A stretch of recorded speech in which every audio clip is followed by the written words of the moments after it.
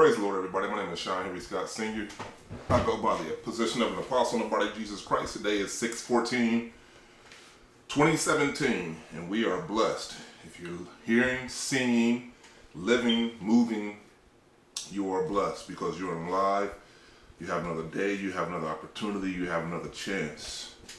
There's not a time, second, or day that goes by where someone has passed on, as my bishop used to say, from their labors to their rewards, because we will all one day be rewarded for the things that we have done in our body while we were living. And as the Bible makes it clear that, and we know beyond a shadow of a doubt that there's no working in the grave. So once our time is up here on earth, that's it. Ain't nothing else you can do. Today is our midweek miracle service, and we'll be speaking on a subject entitled, Who Wants to Be Saved? Who wants to be saved?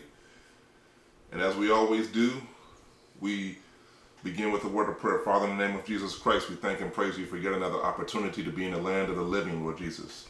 If I was to go on the internet right now, I know I can search who died, and it would show me somebody somewhere in the earth who passed away from yesterday to today, Father God. We thank and praise you that we have another opportunity, Father God, to lift up your name, Father God, to do what you've created us to do, to live in this life, Father God, in the land of the living. We thank and praise you, Father God, in the name of Jesus.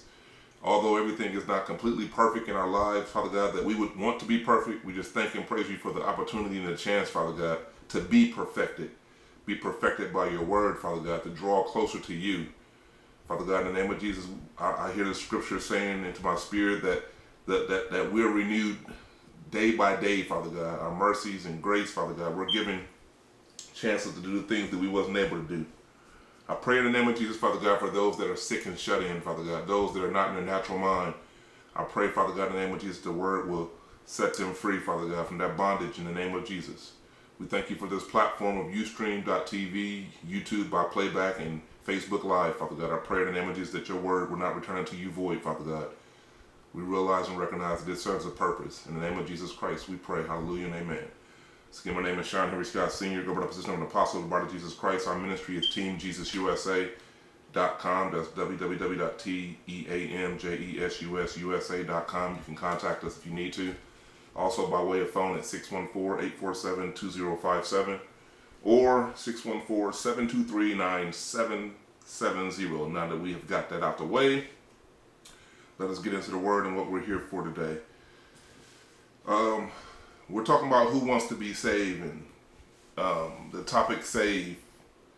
We're talking about being saved. I'm going to do this in a Q&A format, mainly. I'm going to ask some questions, and with the scriptures, I'm going to answer the questions. Because if you was to ask the question, who want to be saved, everybody would say, I do. There's very few people who out of their natural mind who would say, no, I don't want to be saved. I want to be caught up in the wrath of God to where I'm not going to be saved. So if we was to ask the question oral in front of a church, and we've all been trained to answer correctly, politically correctly or biblically correctly, PC or BC, who wants to be saved? Everybody say, I want to be saved, but you could tell by the choices that people make in their lives who they served. We say a lot of stuff with our mouths, but our actions say something totally different. We know according to the scripture that faith without works is dead, meaning that if you say you believe in something, but you're not willing to do it, and you have no faith in it, then that's a dead subject to you. You're just lying. So save means to keep safe or rescue someone or something from harm or danger. That's the simple definition of save. To keep safe or to rescue something or someone from harm or danger. Got the fan on. I don't like air, so I'm trying to stay dry. So we're going to do today's sermon like a Q&A, like I said. We're going to answer frequently asked questions concerning salvation. I believe it's very important that each and every church, every ministry, especially online, to talk about salvation every once in a while. You can turn on preaching TV, and you can go to the internet, and people are talking about every subject underneath the sun. But what we need to do, I believe, as believers and preachers and ministers, is every once in a while, we need to talk about salvation, because that's what it's all about. If people are not saved, what are we talking about? If people are not trying to live a saved life, what are we talking about? You know, even a paramedic or when they come to an accident or they go into an emergency, their whole objective is to save the individual. They're not going there just because there's a fire or because there's a car accident or because something has happened. They're going there with the intent of saving the individuals, or otherwise, why would they show up? Like the firemen. The firemen, when people dial 911, what is your emergency? People are coming with the intent to save the people who are in danger. Same way with the police officers. The police officers are come with the intent of putting their lives on the line to save whoever dialed 911 who are in trouble. So as a church, I'm talking about the people, not the building. As the people of God who understand salvation and the need for salvation, I believe it's very important that we make it clear that God has left us here. We're still here to help save people, to help reconcile mankind to God. And it's so easy as we grow and mature in this life to get caught up in anything and everything else. But it's important that as we are doing our jobs, our careers, reaching goals in our life, you know, whatever the goals may be, financially, physically, emotionally, whatever, get married, whatever the goals may be, that you're saved. Because if you're not saved and the wrath of God comes, everything was for nothing. What good does it do for a person to spend their whole life being physically fit and work out and have their body in top physical condition just to jump off a bridge and commit suicide with that same body? It was all in vain. It was all a waste of time. And that's how it could be for a person who tries to live for Jesus Christ their whole life, and then before they pass on, they just do some crazy stuff and denounce their faith. And what was it all for? It's all in vain. Same way it is if we strive our whole lives to live this life for Christ, and then at the end we start acting crazy, and then when we stand before Jesus Christ, the righteous judge, one day, and he say, "Depart from me, you worker of iniquity, I know you not." It was all in vain. You know, you hear these things happening. You know, what happened? Oh, well, this happened. So that's why I am so excited and so glad that I don't have anything to do with the final judgment of people's eternal damnation or eternal life. Because eternal life, whether you believe it or not, is a long time. And you say, well, my body's going to die. You're right, your body is going to be in the grave, but your conscious man, your soul, is going to go on to live, according to the Bible, even in eternal damnation or eternal life with the rest of us in heaven with Jesus Christ. So nothing down here is worth your eternal salvation, your eternal life. Nothing. Not one single thing down here is worth your eternal salvation. So we're going to speak on being saved today. Who wants to be saved? And we're going to speak on being saved, and we're going to do it, like I said, the Q&A format, question and answers format of frequently asked questions that I've received from time to time. So the first question that we have is why we need to be saved. Why we need to be saved. I'm going to answer that. There's a lot of ways I could have answered it, but I tried to do this stuff according to what the Spirit of the living God was giving me. And we find ourselves in Romans chapter 5. I'm going to read verses 9 through 21 to answer that question. Why we need to be saved. Why? You know, I'm a person, I got friends who think they're good people. You know, they pay their taxes. They do what they're supposed to do. They don't beat up people. They don't rob, steal, cheat, or kill. They're very courteous to people. They open doors, close doors. Yes, ma'am. No, ma'am. They don't use profanity, drink alcohol, smoke. They don't do things that they don't believe they should do. They feel like they're good people. So why do I need to be saved? I'm a good person. Well, what are these saved from? I'm a good person.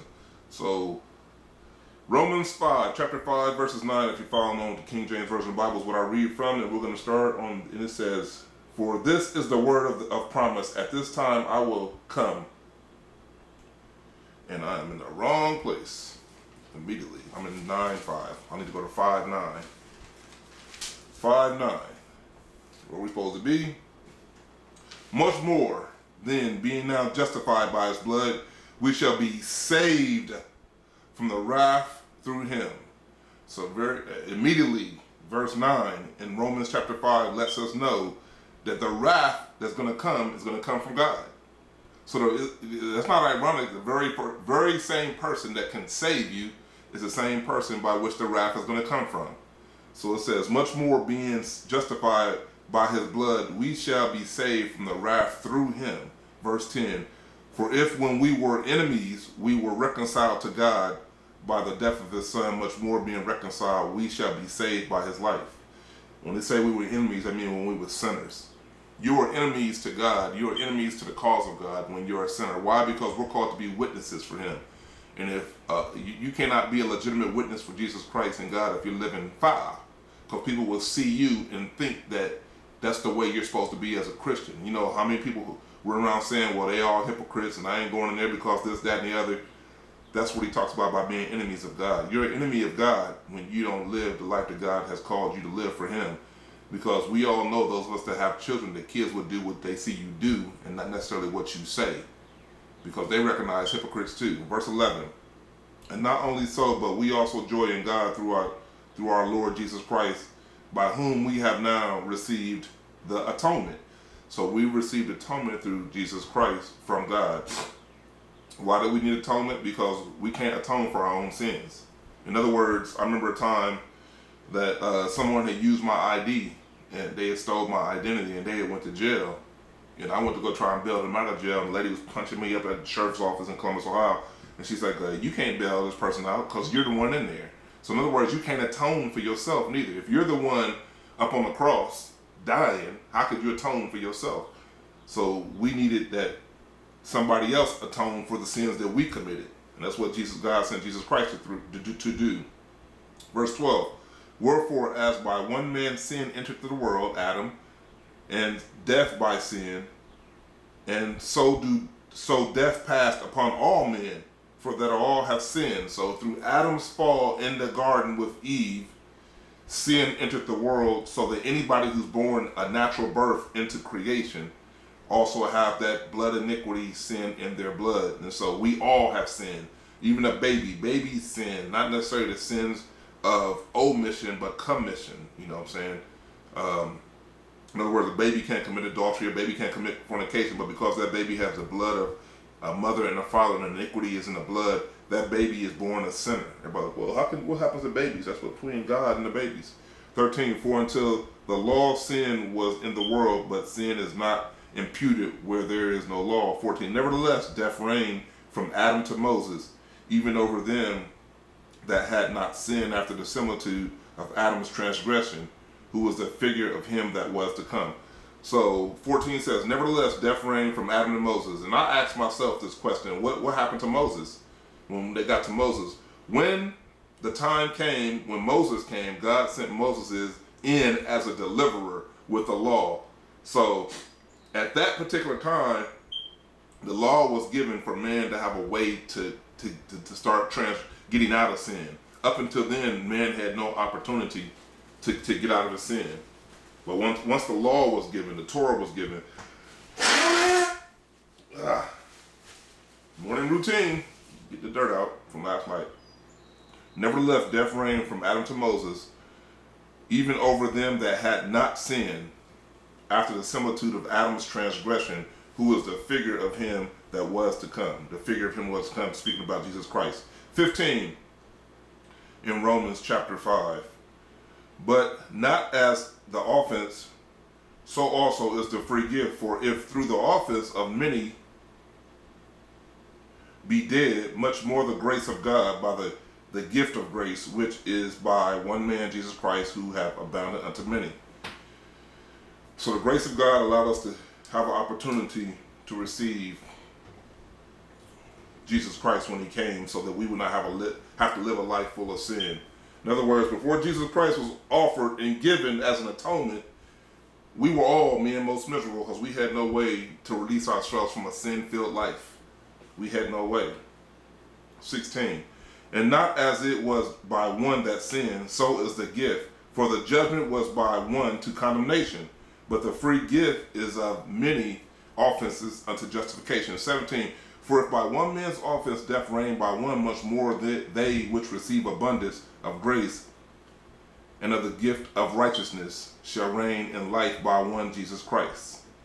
Therefore, as by of the offense of the judgment came upon all men to condemnation, even so by righteousness of the one, the free gift came upon all men by justification of life. In a nutshell, when you accept Jesus Christ, well, Adam sinned and caused sin to be in all of creation for everybody. Because people say, well, I ain't done wrong. You was born, you're a sinner.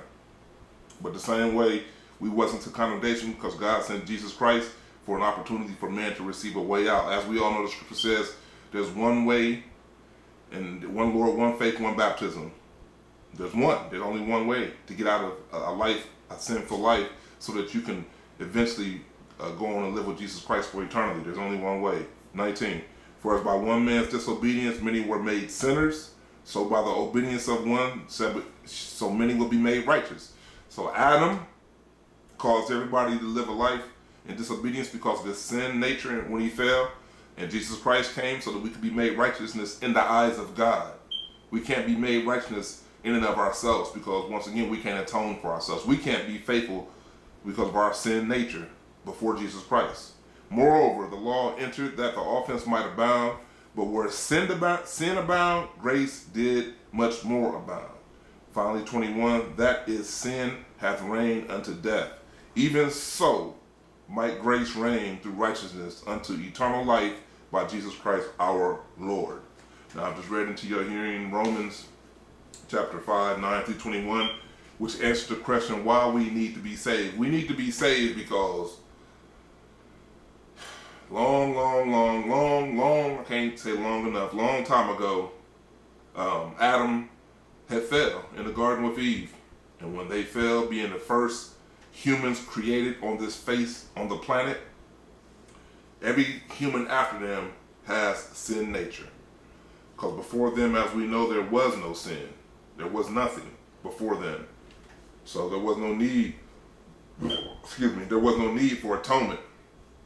But when Adam and Eve fell in sin, so if you also have to tell anybody why we need to be saved, we need to be saved because we are full of sin nature, and the only way we can accept justification to righteousness is through Jesus Christ and accepting him as our Lord, our Savior, and our Lord. Number 2, what do we need to be saved from? What do we need to be saved from?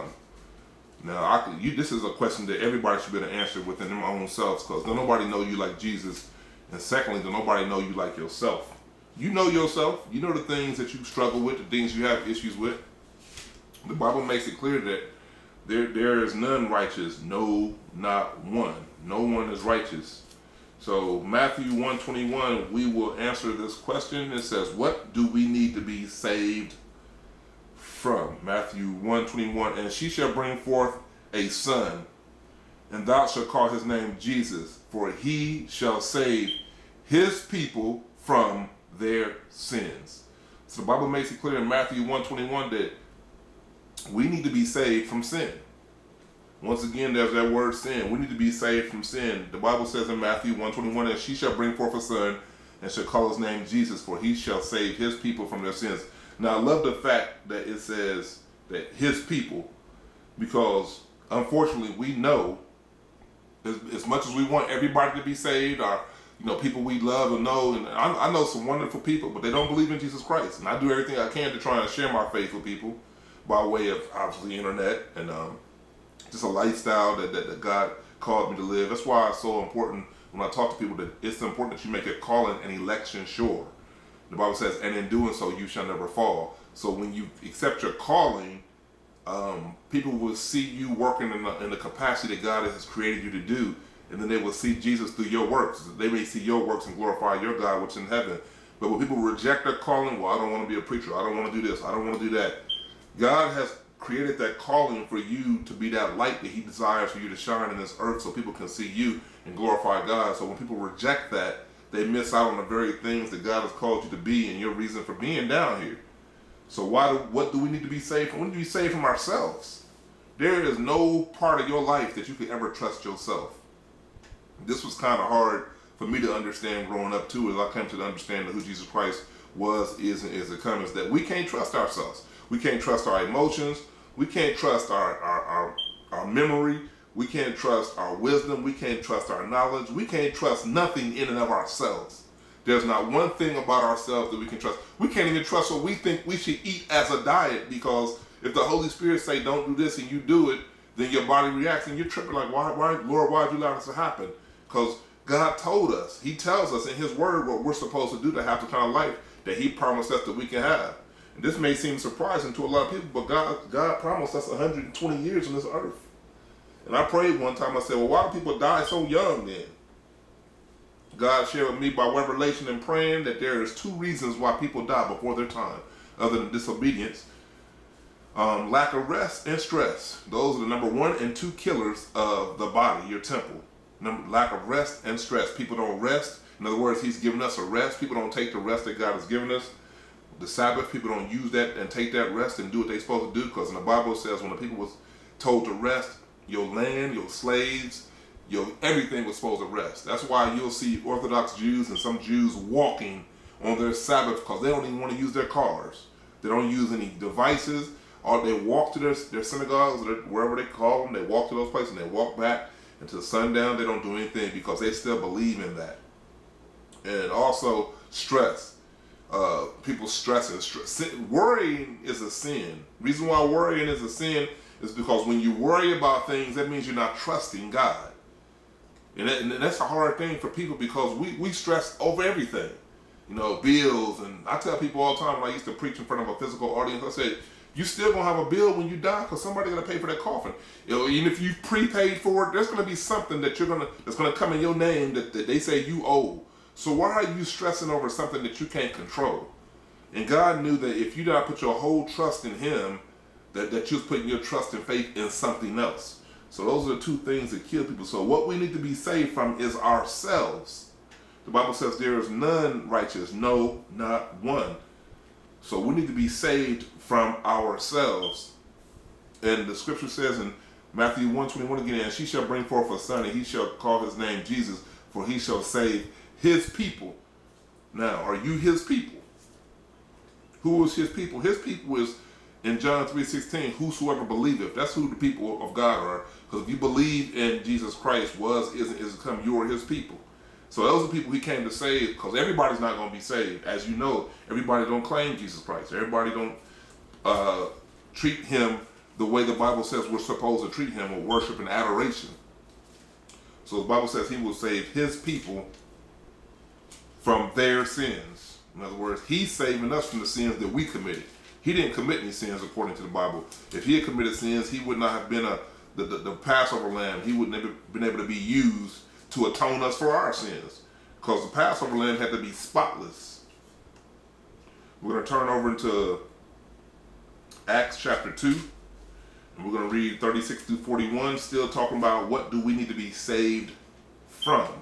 What do we need to be saved from? What is it that we need to be saved from?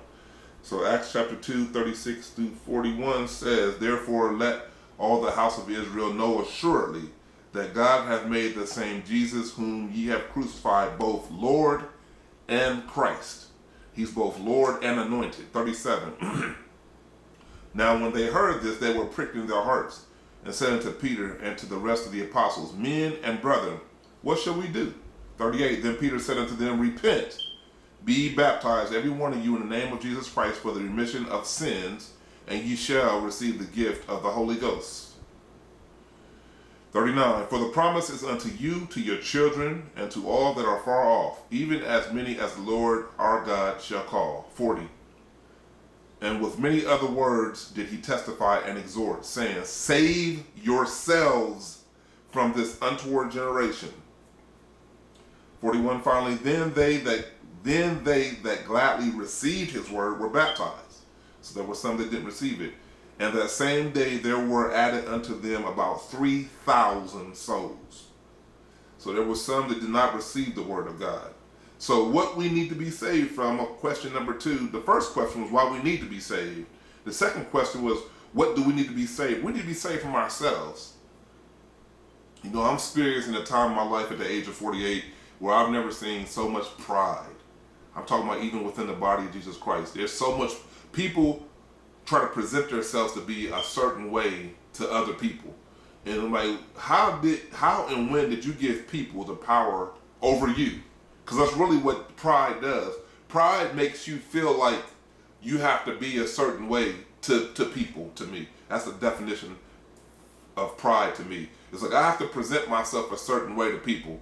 That's why I love the scripture where it talked about what Paul said, I did not come to you in eloquent of speech. In other words, I don't have to pretend to be some preacher that I'm not, to go online and preach. I know a lot of great and awesome preachers who are not preaching. And I ask them often, even ones I used to preach with on TV, I said, man, why aren't you doing this online? Why don't you share the gospel online the way I do? Man, I ain't going on there, man, blah, blah, blah, blah, blah. And I'm sitting here like, man, you're good. You would have probably like 1 million, zillion followers. Unlike me, I'm just, people know me, I'm just brass. I'm kind of like right to the point. I'm not trying to put no sugar on it. I just tell people what thus saith the Lord, you can either receive or reject it. I'm not that dude, but I see in this day and age more than any time other, pride. People people don't even want people to know when they sick. I don't want people, doing this. What? Praying for you? That's what the Bible says we're supposed to do. The presence of the righteous availeth much. I mean, pride has came up and choked people in one way or the other to where they feel like they gotta present themselves to be something that they're not. In other words, I don't want nobody to know I need help. And I don't get that. Why not? If you need help, ask for help. If you need a couple dollars, ask for a couple dollars. The Bible says you have not because you ask not. Let me share this before I move off this point because I believe it's so important to the point to where I was about to get on the internet and preach the other day. I had somebody tell me one time, well, I don't want people to know that I'm sick because they're going to be coming around and they're going to be... That's what they're supposed to do. Because when you're sick, God has you in a condition where you're humble. And then, there's a time where he's going to exalt you and I would go as far as to say that I have known people who've passed on and it wasn't their time to pass on. But because they wouldn't humble themselves under the mighty hand of God, even going through that thing, they died. And I prayed hard. I said, God, I feel so strong in my spirit that it was not this person's time to go on. And he said it wasn't. But because of pride, because they allowed themselves to be so prideful that they refused to ask and seek for help. They didn't want nobody to know because they're praying people that they go to church. They wanted people to think, oh, this couldn't dare happen to me. What you mean it couldn't happen to you? Those are the people God used. God used strong people to make them weak, to build them back up, to show people who their strength was in the Lord. So some people have been deceived to where they allow pride to run their lives and dictate their lives. And I don't want to pick on the homosexuals or people who've chosen to live that lifestyle, but that's exactly what pride is. Pride is meaning I'm a flamboyant. I'm going to be out the closet. I'm going to show people what I'm going to do and how big and bad I am. Well, guess what? There's going to come a time when there's going to be a judgment and you're going to have to give an answer for the choices that you have made to live in this life. And pride is not going to be the answer that's going to get you into the kingdom of heaven. So it says, then they that gladly received his word were baptized. 40 says, I want to read 40 again. In Acts chapter 2, verse 40, it says, and with many other words did he testify and exhort, saying, save yourselves from this untoward generation. You have to save yourself from a generation of your peers. You remember that word, peer pressure? If somebody was to ask me what happened to me from my childhood when I was going to church, my parents was forcing me to go to church. If somebody was to ask me what happened from that time to when I decided not to go to church no more, it was peer pressure. It was peer pressure. Here I am going to church, and all my friends who didn't go to church out there playing football, and I'm like, man, I wish I could be out there playing. Well, I got to go to church. They ain't going to church. And honestly speaking, I'm glad my mom made me go to church. I'm glad my grandmother made me go to church. I'm glad they made me go to church. Because some of those same people that's out there playing football ain't here today. They're passed on because they was living a lifestyle that led them to an early destruction. And I didn't understand, even though my mother was making me and my grandmother was making me go to church, I didn't understand that was instilling in me some values and some things that will give me a prosperous life. Even now, like the Bible says, train up a child in the way he should go, and when he is old, he will not depart from that. Because as I grew older, I experienced some things that other people couldn't handle. I heard of people committing suicide because they went through divorce. I went through 3 of them, and I'm still here standing. And I'm married today, happily married today to my wife. So what that allowed me to understand is that the things that we experience that's negative in this life, they're not to break us down. They're not to kill, steal, and destroy us. They're to build up godly character in us to show people who can't handle those things that, look here, if you put your hope, trust, and faith in Jesus, you'll be able to save yourself from this untoward generation. In other words, I don't care what they doing in this generation. I'm still going to stand for Jesus Christ. I don't care what's trendy now. I don't care what all the people who act like they got money and fame is doing. I'm going to do what God say do. I don't care, because I'm going to save myself from this generation that think they don't need Jesus Christ. They're scared to speak and preach his name. They're scared to stand on righteousness. They're scared to live holy. I'm going to save myself from this untoward generation. So number 2, the answer would be that we need to say, what do we need saved from? We need saved from ourselves, the man in the mirror. We start with the man in the mirror, and we save ourselves, because the Bible says, examine yourself that you're still in the faith. That's how easy it is. People can get sifted away, because the person you see every day in that mirror is the person that could actually be the one that caused you to miss heaven. You don't want to do that. So we save ourselves. We need to be saved from ourselves. And I want to carry on number 2. I had a part 2 to number 2, because we also are saved from the wrath of God.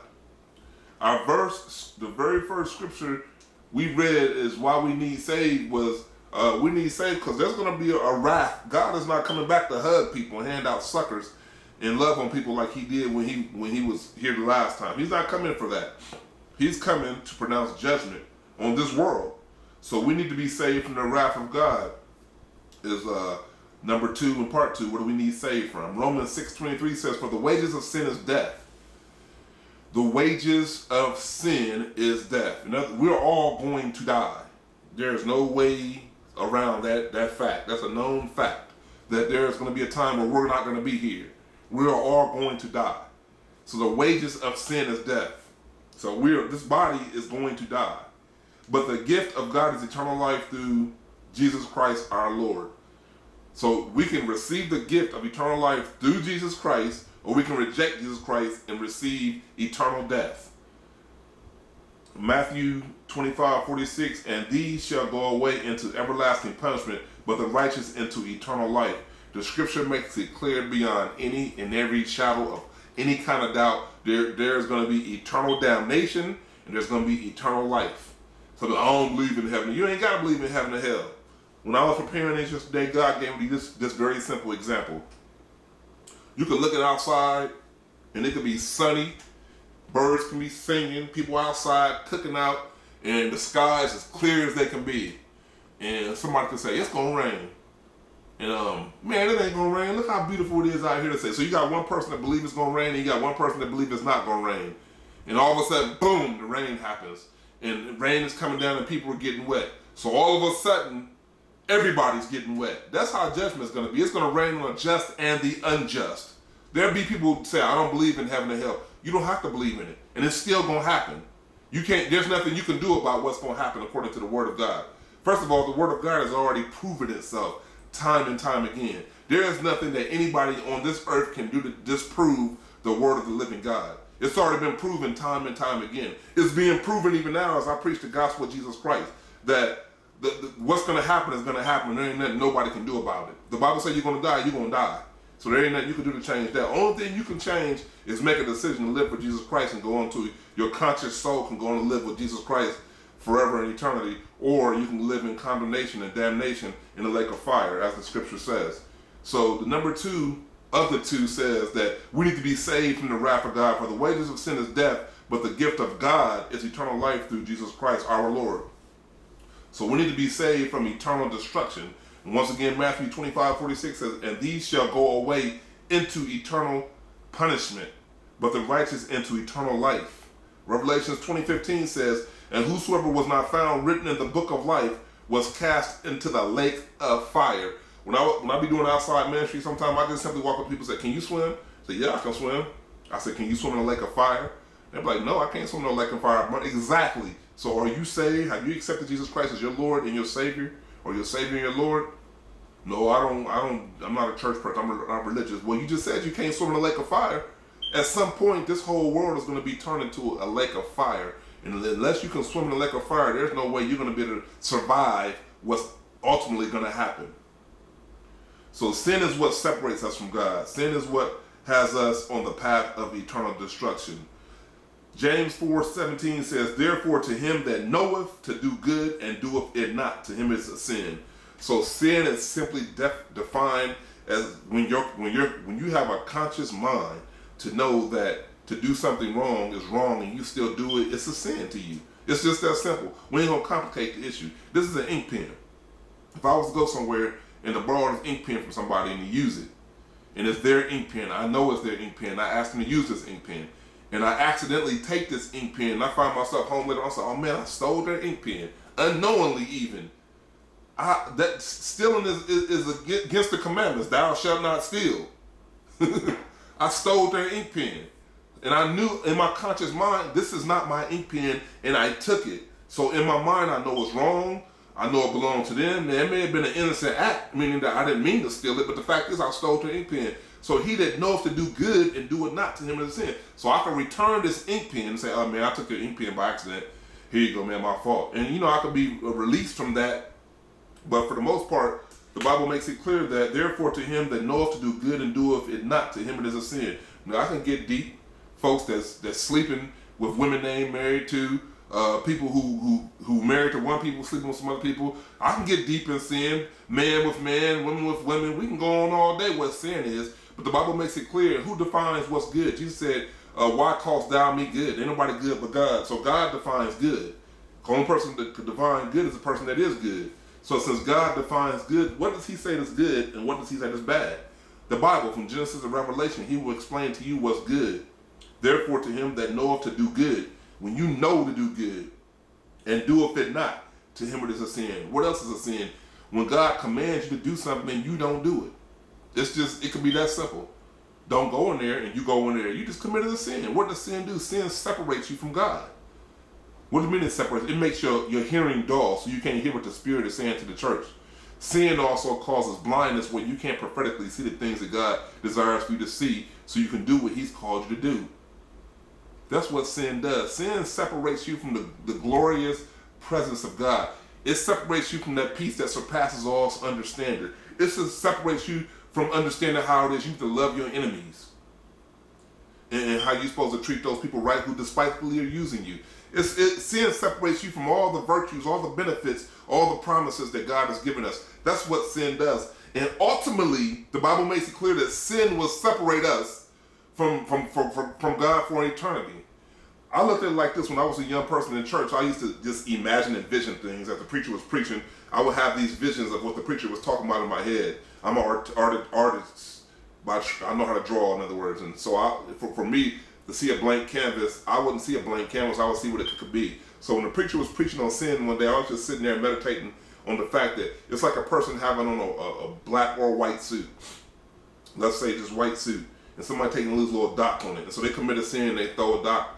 They throw a black dot on a white suit, so it has a dot on it. And they're like, let me wipe that off.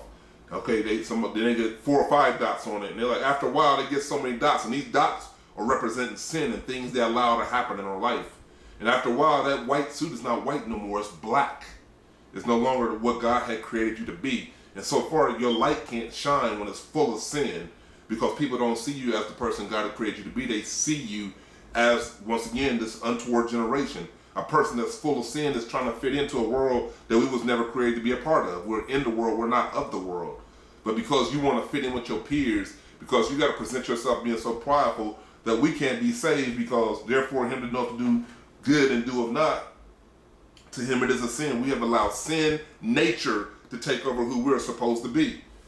And it happens to so many, and it's so sad, and I hate to even make this point, but it's a true fact. That's why I don't look at church as a place where holy people assemble, separated people assemble no more. It's supposed to be a rehabilitation center, a spiritual rehabilitation. That's where people come in broken, and they're made whole through a process of submitting to the word of the living God. As you submit to the word of God, even all the way up to the preacher, the bishop, or whoever that man is up in front, we're all in a state of rehabilitation, reconciling ourselves to God. Ain't nobody arrived. Ain't nobody apprehended. We're all in this process together, learning these things, walking out our salvation with fear and trembling, trying to draw closer to God.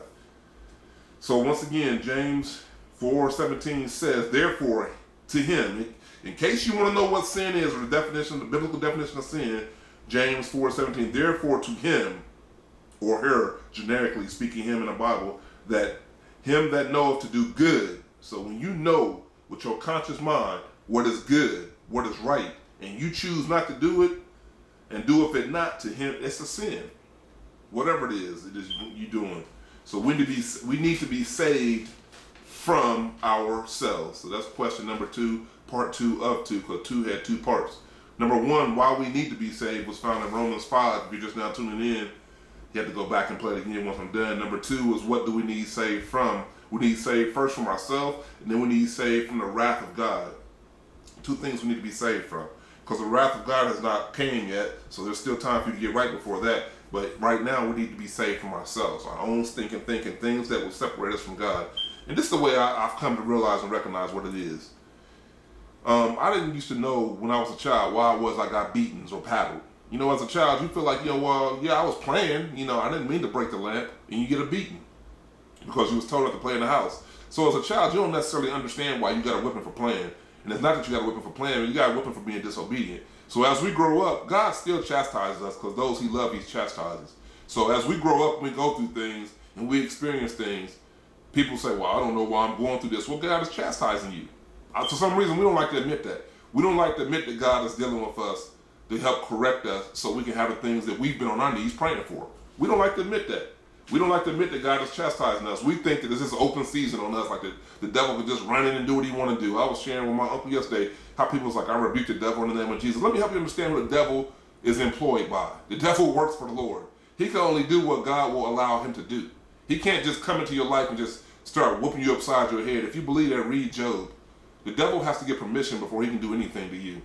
And God will allow him to only go so far. And what God is ultimately trying to do is, just like when you was a child, help you understand the things that you need to understand so God can bring you to the place that you've prayed to be to. The purpose and reason why you were created. So let me help you understand, when negative things or bad things, so-called bad things, happen in your life, what God is trying to do is get your attention so you can understand what he's trying to get you to understand, to take you to the place where you desire to go to receive the things that you have prayed for. In other words, you can't say, well, Lord, give me this, give me that, and boom, it happens. No, you need to understand why it is God allows us to experience things for his glory. With everything that you're getting, get an understanding. I tell people, you have to get understanding. Faith cometh by hearing, so faith cometh. You can pray and ask for wisdom, and God gives it liberally. But in order to get understanding, you have to get it. How do you get understanding? You study to show yourself approved, a workman that needeth not be ashamed, rightly dividing the word of truth. So you literally have to physically take your faith and get understanding. In other words, when I'm going through something, instead of, oh Lord, I don't know why I'm going, you get in the book and you get on your knees and you pray and seek God. So we need to be saved, number 2, from ourselves and from the wrath of God. Number 1, why we need saved? We need to be saved because Adam messed up way long time ago in Genesis and messed it up for everybody. Therefore, we need a Savior. And that Savior came in the form and the person of Jesus Christ, our Lord and our Savior. Number 3, finally, our final question of who wants to be saved. Number 3 is how to be saved. Now I'm going to tell you how to be saved. I'm not going to leave you hanging. There may be